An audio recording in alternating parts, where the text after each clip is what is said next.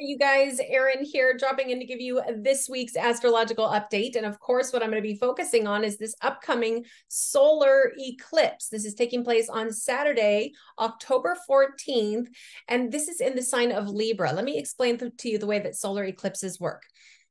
Anytime that we have a solar eclipse, we have to be having a new moon. Okay. So when we have a new moon, it means the sun and the moon are in the exact same spot. That happens every single month. Well, what makes it an eclipse is either the north or the south node have to be right next to the sun and the moon. Well, for this solar eclipse, it's the south node that's right next to the sun and the moon, okay? Now, and this is all taking place in the sign of Libra.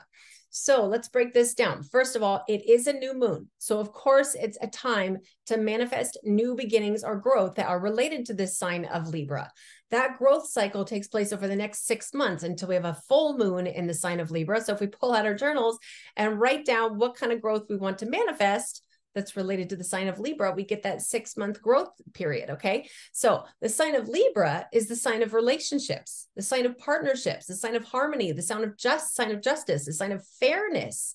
In fact, it's represented by the scales, and the motto for the sign of Libra is I balance, okay? So this sign is all about finding balance.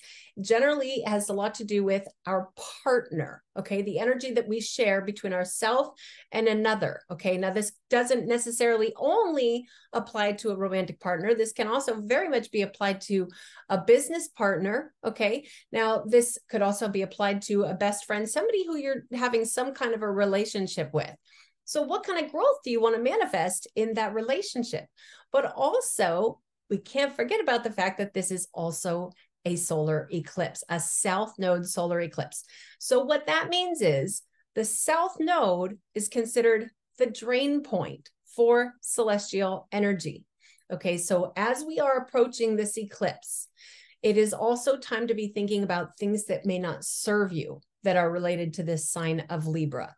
Okay, we can let this go, especially in the hours approaching this solar eclipse. Now, to be specific here, the moon is going to transit right on over that south node, and she will be waxing. She'll be getting bigger. That means she's building strength, but she's going to transit right over that south node on the evening of October 14th, Saturday. Okay, so with that said, some of us might be feeling a little extra emotional as that moon transits over the south node. Some of us might be feeling a little extra sensitive.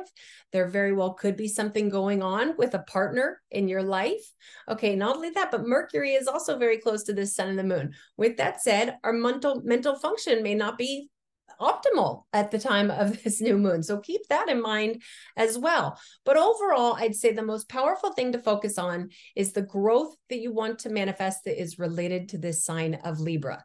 Now, moreover, for those of you who are a little more advanced in astrology, you can apply this to your own natal chart to see how this is specifically manifesting for you. Which house in your natal chart does the sign of Libra come through? Whatever area that is, there's going to be a lot of activity going on in that area of your life. It could be coming through your house of career, your house of relationships. If you're a Libra rising, this is coming through your house of self.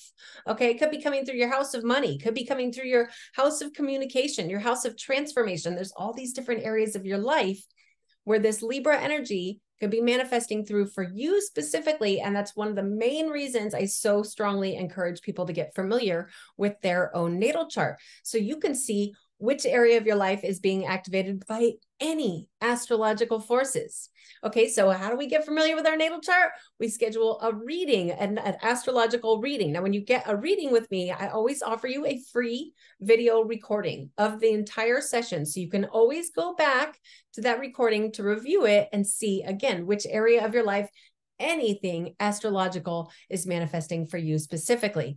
If you'd like to schedule a reading with me, you can schedule straight through the East West website, which is eastwestbooks.org. When you go to that website, there's a little link on top that says Readers and Healers. When you click there, it's very self-explanatory on how to schedule a reading with myself or any of the other readers and healers that East West has to offer.